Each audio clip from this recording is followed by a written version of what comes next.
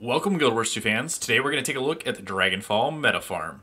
We're going to break this video down into four main segments. The accessibility of this farm and what mounts and masteries are required, break down the meta farm, and take a look at how you can get the most out of your time on this map. Tips and tricks to maximize your gold per hour. Finally, we'll take a look at the gold per hour and break down the loot. As always, if you find this guide helpful, please remember to like and subscribe, and if you have any questions, please feel free to leave them in the comments below. So without any further ado, let's go ahead and get into it. Now let's take a look at what masteries and mounts are required to keep up with the meta farm. The gliding mastery, the jackal mount, a flying mount, either the sky scale or the griffin. If you don't have the sky scale, you will also need the springer. Now let's take a look at each phase of the meta farm and how to maximize your profit during each phase. It is important to note that the keys can only be acquired on this map through participating in events. To have enough keys to open all of the coffers at the end of the final meta, you're going to need to participate in as many events as possible. Bridges will be the first available event to complete on a fresh map. Once the map resets, immediately start moving south, complete this bridge as fast as possible, and then waypoint back to pack command and go to the west bridge. After completing two of the bridges, the next events that will be available are escorts. These are generally available 2 to 3 minutes after the map resets. It's important to stagger these events so that all of the players on the map are able to participate in all three escort events. Each escort event will reward 3 keys and 3 coffers after the bosses have been defeated. To be able to make all 3 events, it is also recommended that you have a roller beetle. The recommended order to complete the events in southeast, then northwest, and finally southwest. Shortest to longest durations to complete. As you progress down each path, make sure to keep the NPCs' paths clear. Keep them moving as quickly as possible. When you reach the end of the path, burn the champion down as quickly as possible and move on to the next event. After completing the Southwest Escort, the next part of the meta will include upgrading camps. During this time, the events in each camp must be completed to progress the camp to the next level. Important to note that if the events are not completed, the camp will not progress to the next level. The events that carry the most importance and are the most rewarding are the Mender, Color, and Champion Brandstorm events. Note: for the Mender event, after escorting the NPC to the final champion, that champion will be invulnerable until the crystals have been destroyed. Once the crystals have been destroyed, DPS the champion down, collect your coffers, and move on to the next event. Southwest camp events are pretty straightforward, so let's go ahead and take a look at the key, which will be the same for all 3 maps. All events in red, bridge events in yellow, Brandstorm, blue, champ in green, and Mender in orange. For Southeast Camp, it's also worth noting that there are 2 more events that are for this camp, which are closer to the starting waypoint north of Crystal Wing. However, I find these events are generally completed by pugs on the map, and it is also easier to access them from the starting waypoint. Finally, for Northwest Camp, do note that the fastest way to the furthest northeast call event is through using the Thermal Propulsion Mastery, which is just northwest of the waypoint. As you're progressing the camps, it is important to check the camps at level 2 and level 3 for the Mender events, since these are the most profitable events during this portion of the meta. Because these events will give 3 keys and 3 coffers each, it is generally possible to get 3 to 4 Mender events per meta. General rule of thumb is down patrol helicopters, FUGs, abomination escorts are too lengthy of events to be time efficient. However, if there are pugs in the area on the map that are working these events, it is worth your time to go by, tag the events, and move on. Scaling the event does not add any additional value because champions on this map do not drop champion bags. Finally, once each camp has reached level 4, Krauk's pre-event will begin. Each camp will have 2 escort events and 2 disruptor events. At this point, it is best for a large squad to break into 3 smaller groups, 1 for each camp. This would be about 16 players per group if it is a full squad. Each group will do their respective events and then move to help any lanes that are still in progress. Once the pre-event has been completed, it's recommended that you stay in the 3 separate subgroups you created to complete the 3 camp events. 1 for northwest of Dragon Snare, 1 for southwest of Dragon Snare, and finally southeast of Dragon Snare. During this part of the event, groups will need to destroy 4 weak points and face a champion. It is important that these champions are all killed at the same time. Similar to how the mechanics for the Octavine work, it is common practice for each group to hold their champion at 20% health until the final burn phase is called.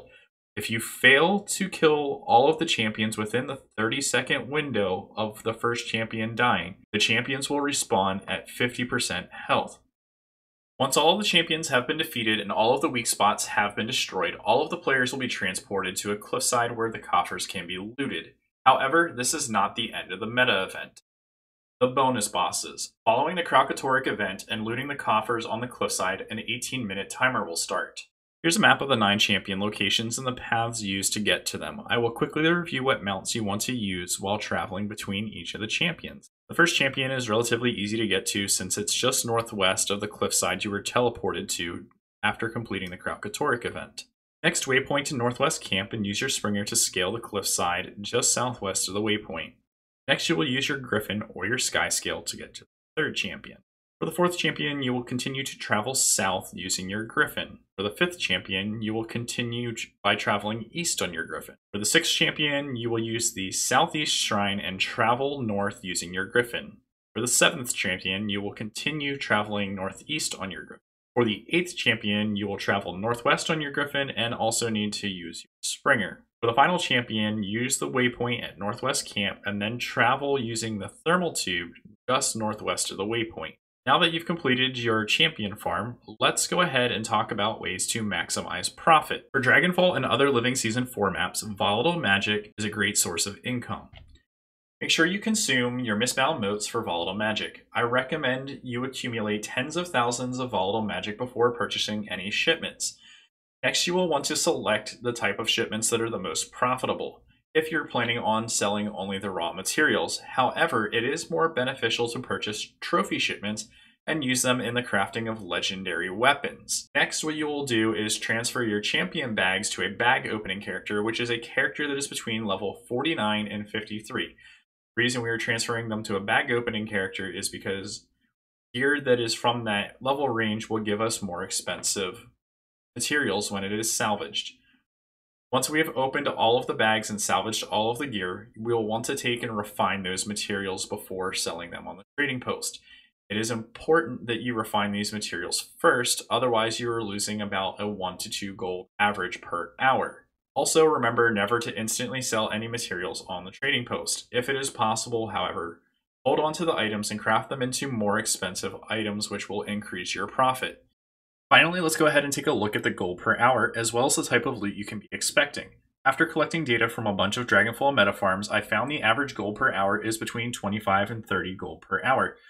So let's go ahead and take a look at where that gold is going to come from. Here you can see the top 15 items in the gold per hour category. I will note this graph does not include any items acquired through volatile magic, as we will be discussing those later separately. I will note that I am salvaging any blue and green unidentified gear or materials for Generation 2 Legendary crafting. With all of that in mind, the leading item in gold per hour category is the rare unidentified gear, followed by Elderwood logs, ectoplasm, and an array of tier 6 orbs. Now let's take a quick look at the currencies. Having Karmic Retribution for this map helps out a lot. Between the consumables from killing mobs and the karma from events, I am getting about 50,000 karma per hour. If you are in need of additional trophies and are able to pair it with about 3,900 trade contracts, this will give you an additional 7 gold per hour. However, it is worth noting that those trade contracts will need to come from some other source, since you will not be gaining that many trade contracts from Dragonfall. An alternate use for karma that is more involved would be making beaded weapons. This option will give you slightly more profit per 1,000 karma. However, there is additional time and resources required to craft these materials. This option would give you an additional 8 gold per hour instead of 7. Volatile magic is the other important currency from this map. I am averaging about 2,400 volatile magic per hour. Since I am generally crafting legendaries, I am using these to purchase trophy shipments, which cost 1 gold and 250 volatile magic each, which means I'm able to purchase 9 trophy shipments per hour. When I'm opening these trophy shipments, I'm generally gaining about 1 additional gold of trophies per shipment that I purchase. For this example, I would be gaining 9 gold in materials per hour. This means between both currencies, I'm gaining about 16 gold per hour. Let's go ahead and take a quick look at the items that are best units per hour on the map Not all of them are necessarily the most expensive, but they definitely come in handy when you're doing your crafting. DragonFall is a good source for Tier 5 crafting materials, Tier 5 and Tier 6 dust, as well as Tier 6 orbs, and volatile magic, which then you have the flexibility to target the materials that you need crafting. Also, the Tier 6 orbs come in handy for doing conversions into amalgamated gemstones, especially if you are crafting Generation 2 legendary weapons. As we wrap up this video, I wanted to leave you with some final thoughts on the Dragonfall meta farm. While the gold per hour is slightly lower than Drizzlewood Coast and requires a wider range of masteries to farm this map effectively, it still has some strengths, which include a strong gold per hour, flexible loot options with volatile magic, and a wide range of events to be completed on a beautiful and fun environment. Hopefully everyone's found this guide helpful, and if you do, please remember to hit that like button to help me out with the YouTube algorithm. As always, if you have any questions, feel free to leave them in the comments below. Hope everyone's having a great one, and we'll catch you next time.